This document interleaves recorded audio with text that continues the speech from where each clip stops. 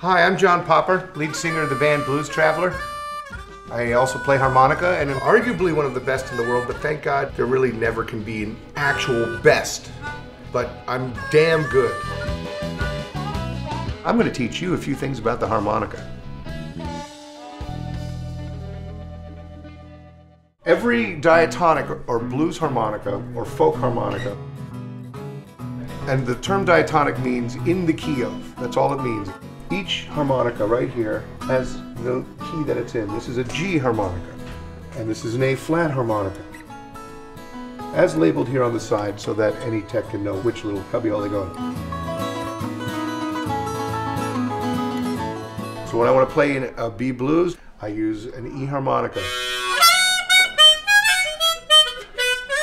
A lot of blues harmonica players play that way and they call it cross harp. If I want to play a G blues, I use a C harmonica. That's a G that I just played right there. So you have all 12 keys. In Western music, there are 12 tones. A flat, A, B flat, B, C, D flat, D. Now I have two little ones here that are special.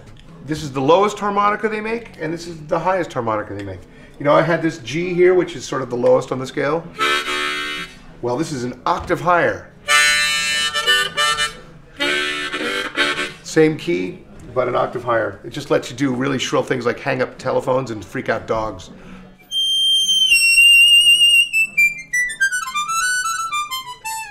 And that's what that's for.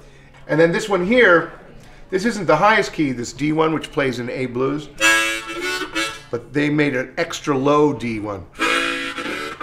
And this is kind of a nice low saxophone, sounds sort of like Lauren Bacall's voice, and it's good for low blues sort of.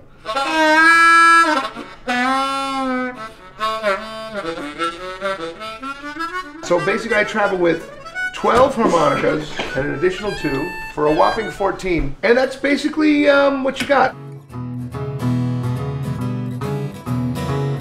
But here's the problem. These harmonicas go out of tune when you beat them up as I do.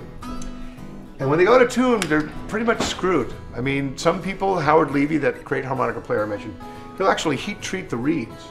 The result is he'll have harmonicas that last him for years, but they got spit all over them. Frankly, I'm staining the metal with the spit all over them and I break the reeds. I just get a new harmonica because they're pretty much screwed and I don't got time to heat treat things and you know, what are they, like 30 bucks? So I throw them away. And then I started throwing them into the crowd, and then the crowd started expecting me to throw them. Then I'm throwing perfectly good harmonicas into the crowd because they expect me to throw them. And that's why I got so friggin' preeminent.